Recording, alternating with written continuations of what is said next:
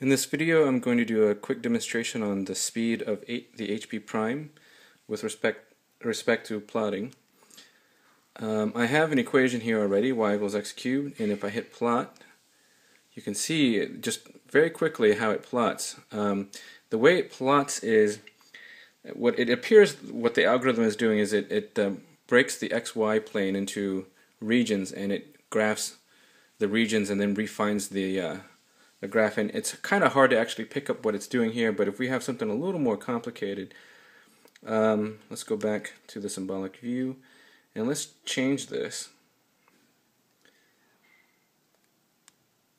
to something like x squared minus y cubed, and we'll graph the equation x squared minus y cubed equal to 5, and let's hit plot.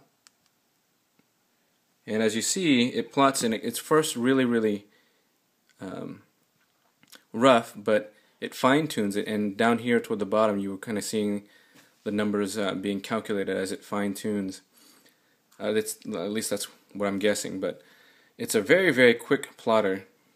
For simple equations, it's even faster than this. So let's go back to the regular function and let's plot x squared. And as soon as I press plot, it's almost instantaneous.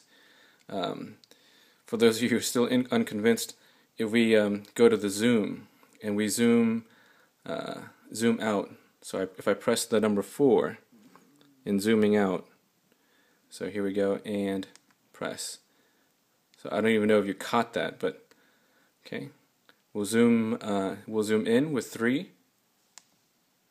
So the zooming is extremely fast.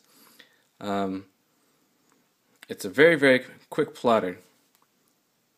Unfortunately, it doesn't have a built-in 3D plotter. Once I write that program, maybe I can show a quick demonstration of that, but I imagine that it won't be that difficult. Anyway, that's it for this video, and I hope you guys have fun messing around with your HP Prime graphing calculator.